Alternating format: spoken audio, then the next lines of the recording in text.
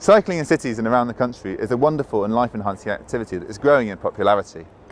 While this is great news, it also means that there are more and more cyclists riding on already congested roads, and having to coexist with vehicles within seconds can take the very existence from cyclists. Recently, a large proportion of cycle deaths in London have been attributed to construction vehicles, and this is something that we, Studio AR, Building Design magazine and demolition and construction business McGee Group want to change.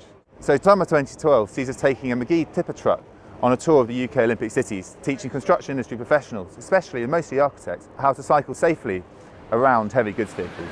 Each one-on-one lesson takes approximately 5 minutes and involves the cyclist exchanging places with the driver of a stationary tipper truck, while a specialist trainer in the passenger seat explains all the safety equipment to the cyclist, and critically, where the blind spots are.